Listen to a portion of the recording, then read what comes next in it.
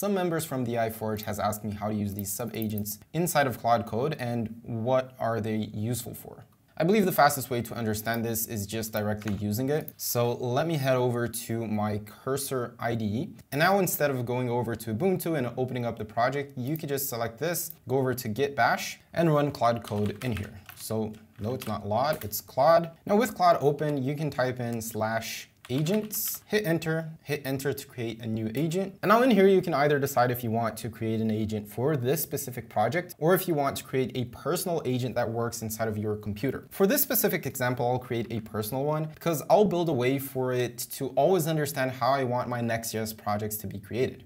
Because usually every time I ask it to create a Next.js app, it just goes with not the recent version, but like the 14.4, I believe. I always prefer to use the latest version. And that's why most of the time I just go with actually typing all these commands on my own. I think it's even more reliable to just type out these commands, but there are some configurations that you have to make inside of the project sometimes. So for example, if you want some specific pages or routes to be authenticated, you'll have to actually go inside of the code and type those specific commands. And I am only mentioning this because in my example, there's a lot of different commands that you can just use to get a project running. And if it's your case where you only have commands to run, then you're better off just using hooks, just because they'll spend much less of your Claude Code's context window. So yeah, I'm getting a bit ahead of myself. Let me hit personal and then generate with Claude. And now is where I'll describe exactly what I want. I already have this noted down in my notepad, and my prompt is basically, this agent should be an expert in creating fresh new Next.js project. Every time I ask for a new Next.js project, it should always create one with Shadcn, Prisma configuration, TypeScript, and always use the latest stable version, as well as Lucid Icons. It should also create a .env.example file containing these lines, and then I specify which lines I want it to create it with.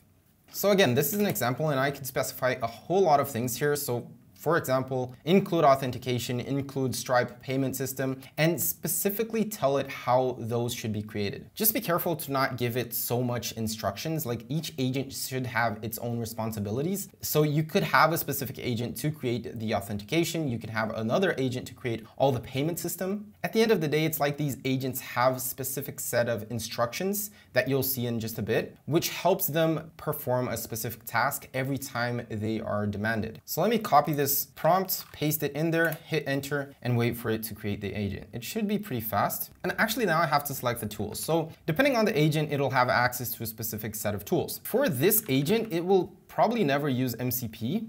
But if you are creating an agent that, let's say, uses Firecrawl, for example, uses a specific scraping mechanism inside of it, then you would continue to use MCP and other tools. I'll just check this off because my agent won't use that. And there are specific like individual tools that you can also toggle. So read, edit, multi-edit, write, notebook, read. Let's leave those on and hit continue. Then you can select a color for your agent. And this is pretty interesting because every time your Claude Code agent recognizes that it needs to use that specific agent, then it will have this color highlighted and you'll know that the agent is being used. So for my case, I'll just choose green and hit enter once again to build the agent. Nice, so the agent was just created. You can control click, find it, and this is the markdown file containing that specific agent. So all the agent really is a set of instructions. And what your main agent has access to, so let me draw this in ScullyDraw just because I like drawing it out. Basically, every time you're using the agent, and this is like the main agent every time you talk to Claude Code, it will have a really small context here every time you send it a message. This small context is basically the description. And the description is this right here. So use this agent when the user requests a new Next.js project. By this, I don't have to type a specific keyword or something. Every time the agent understands that it needs to create a new project that is related to Next.js, it will use this specific agent to understand all the instructions that I asked it to. It knows all the tools that it has access to, the color green, and then the instruction. So instead of every time that you do a specific feature, be it creating a new project, be it revising the code, or really any other instruction that would benefit from a good context, which leads to a big prompt, could benefit from having an agent. Because now what's different is that anywhere inside of my computer that I spin up a new project, I can just type in, please create a new Next.js project. And I don't need to specify all those things that it needs to create. It just will understand that it needs to use that specific agent. We'll use the agent and we'll build like I need it to. So I'll create a new Next.js project, and you see that green label right there using the specialized Next.js project creator agent. It asked for a name for that project, so name it project example. And while that's loading, let me talk a bit about when you're going to create this inside of your own project. When you create this inside of your own project, by the way, you'll have an agent right here. You'll have a folder that is named agent, and inside of that folder, you'll have the specific agent. So blah, blah,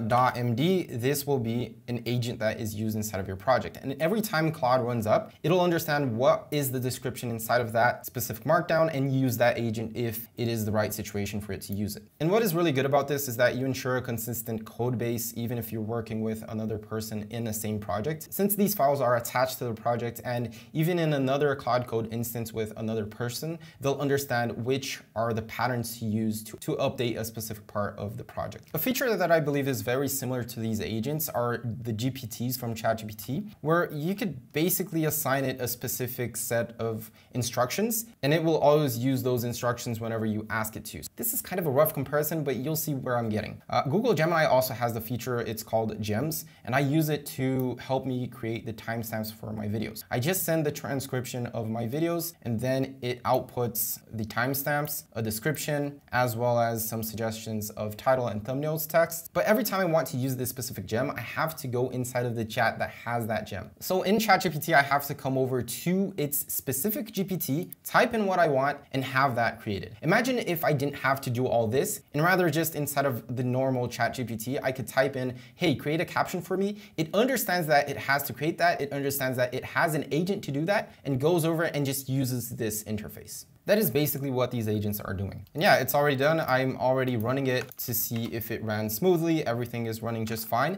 and it has everything that I needed. So Prisma is installed. My env.example that I like to have right here is as I want it. My package.json shows that Next.js was installed in the latest version, as well as all of my other dependencies. So yeah, that's Claude Code agents. If this video helped you at all, consider leaving a like and subscribing for more videos like this. Thanks for watching, and I'll see you in the next video. Till then.